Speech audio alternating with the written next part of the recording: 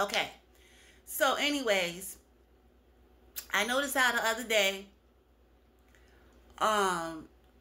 it's been a lot of negative comments about what my homegirl, one of my favorite artists since I was a kid, Miss Jackson, if you're nasty, hence the name. That's my last name too. Yes, it is. But anyway, Miss Jackson made a comment, which I don't think was harmless or meant to offend anyone. All she said was she heard that Kamala Harris was Indian and not black. What's wrong with that? Because to be honest, I don't consider the woman black my damn self. Okay. Well, it's one in particular celebrity that I have an issue with. What's his name? D.L. Hughley, whatever his name is.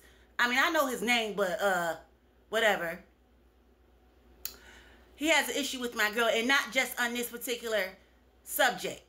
He came for Janet before in the past. I don't know what it is about Miss Jackson that he doesn't like. Maybe it's because he can't have her and he want her, and people want what they can't have. I don't know the issue.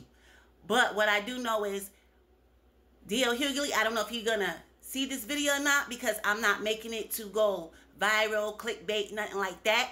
I just want to put it out there. Why you keep coming for my girl? Not only is she my favorite celebrity, but like I said, we have the same last name. My mama just recently passed away. Her and my mother they share the same birthday, May 16th. 6 years apart. But why you keep coming for my girl?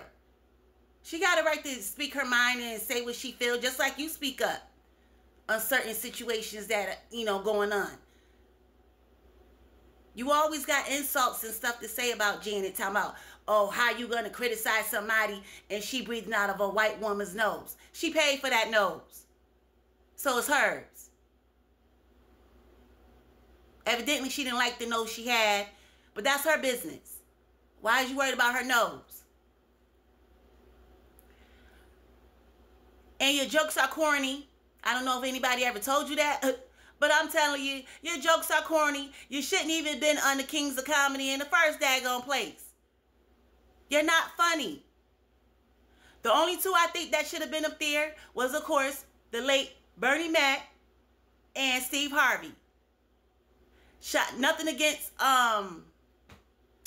what's his name? Oh, I can't think of it. The other one. Nothing against him. But those are the only two I think that should have been up there. That should have made it Kings of Comedy. And to be honest, and to keep it a buck, the real original Kings of Comedy are Richard Pryor, Red Fox, and Eddie Murphy. There, I said it.